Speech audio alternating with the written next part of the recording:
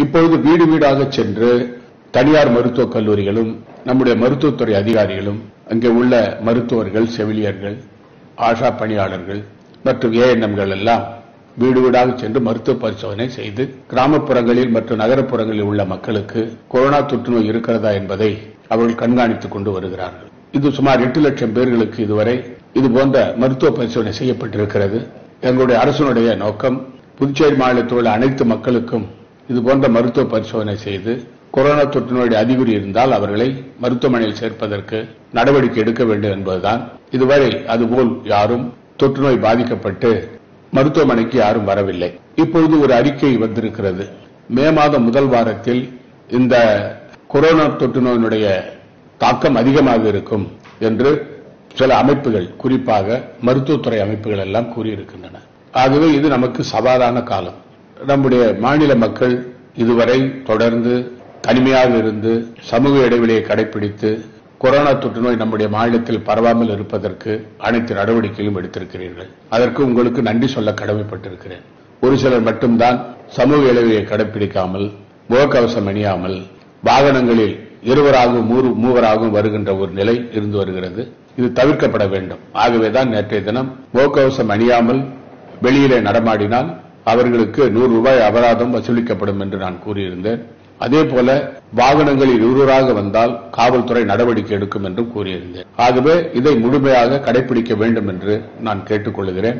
இன்னும் 15 நாட்கள் நாம் நம்மை தனிமைப்படுத்திக் கொண்டு சமூக இடைவெளி விட்டு நாம் வாழ்ந்தால் கண்டிப்பாக நம்முடைய மாநிலத்தில் கொரோனா தொற்று நோயை நாம் ஒழிக்க முடியும்.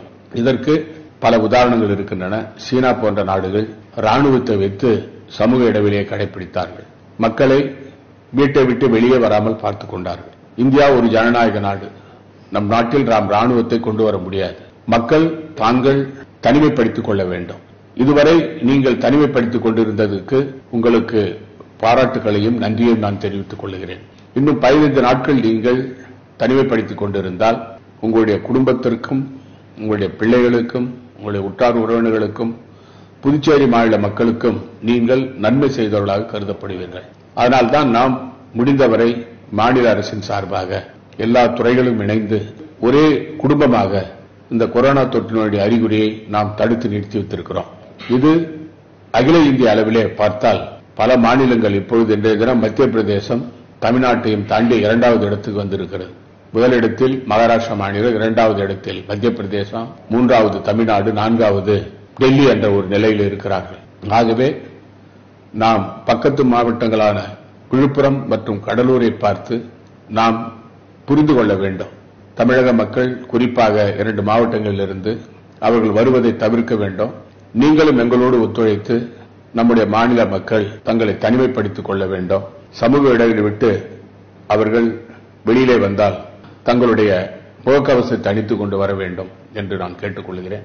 அந்த 5 பேர்களும் உடல் நலமாக இருக்கிறார்கள். அவர்கள் குணமடைவார்கள், விரைவில் குணமடைவார்கள் என்ற நம்பிக்கையை மருத்துவர்கள் எங்களுக்கு கொடுத்திருக்கிறார்கள்.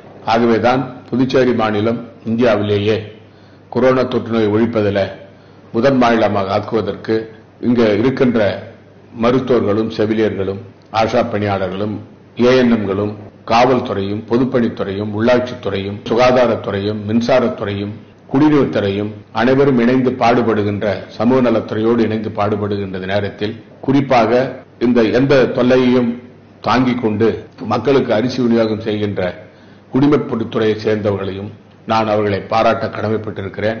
புதுச்சேரி மாநில மக்கள் அமைதி காக்க வேண்டும், நீங்கள் உங்களை தனிமைப்படுத்திக் கொள்ள வேண்டும் என்று கூறி விடைபெறுகிறேன். நன்றி, வணக்கம்.